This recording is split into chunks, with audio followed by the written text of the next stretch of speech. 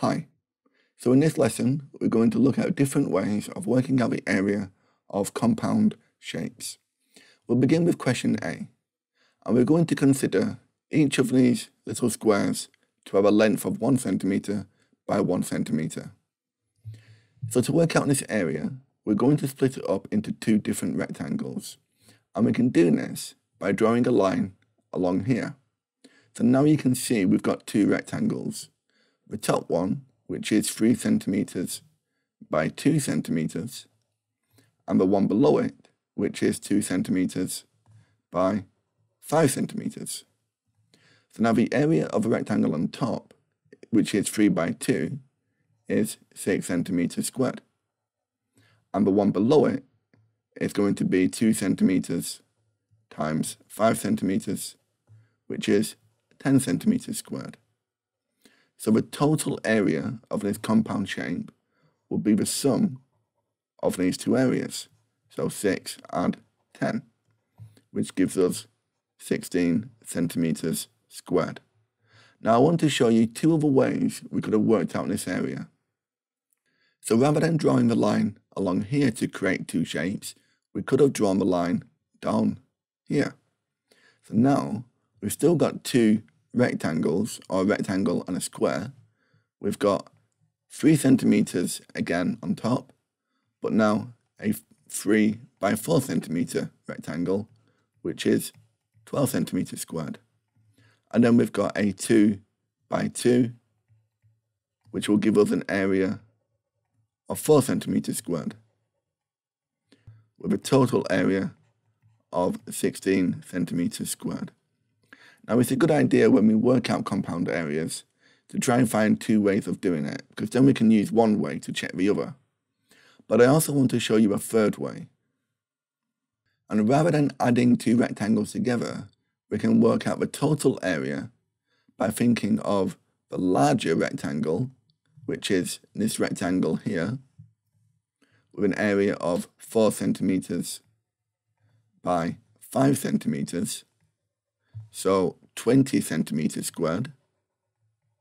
And then rather than adding, we can take away this rectangle here, and this is 2 by 2.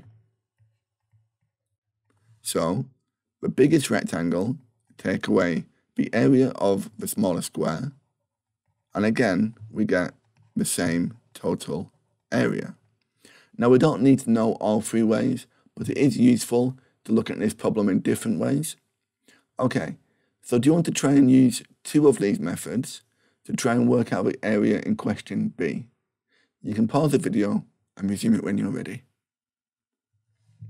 Okay, for question B, again I'm going to consider each of these little squares to have 1 centimeter squared.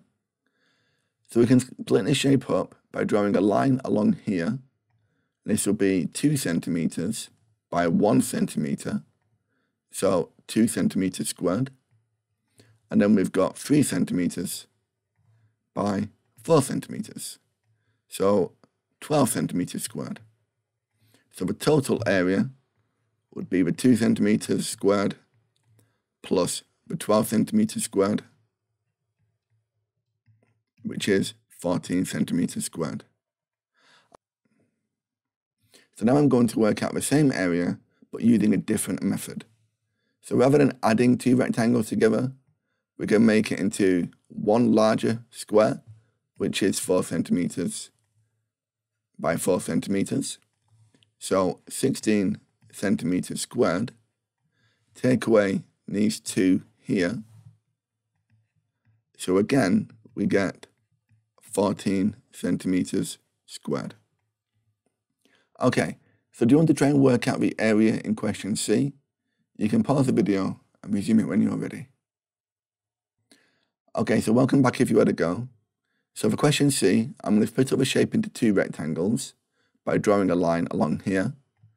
Now we know this length must be the total length of 6 minus the 4, so this will be 2, which means this will have an area of 4 centimeters squared. And this rectangle is 6 by 4, so 24 centimeters squared. So the total area will be the 4, add for 24, 28 centimeters squared. And again, I'm going to check this using a different approach.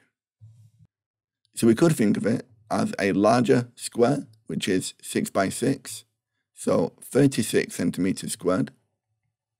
Take away this rectangle here. We know this length is 6, and this one is 2, so this must be 4 centimeters. And this is 6, and this is 4, so this one must now be 2 centimeters, so 8 centimeters squared.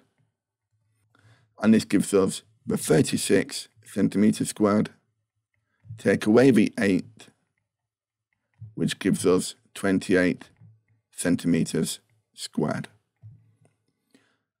Okay, let's try one more question. Okay, so in this question, we've been asked to work out the area of this compound shape, which looks like a T. Do you want to try this question yourself? You can pause the video and resume it when you're ready. Okay, so welcome back if you had a go. So the first thing we're going to do is I'm going to split this up into two rectangles. We have a rectangle on top and a rectangle below it. So the rectangle on top is 20 by 5. So this area will be 20 meters multiplied by 5 meters, which is 100 meters squared. And the rectangle below it, well, if we know this is 5 and this length is 25, then this length must be 20. So the area of this rectangle will be 20 meters multiplied by 4 meters, so 80 meters squared. And this will give us a total area of the 100 meters squared plus the 80, so 180 meters squared. Okay, thank you very much for watching, and I hope you found that useful. Thanks again, and take care.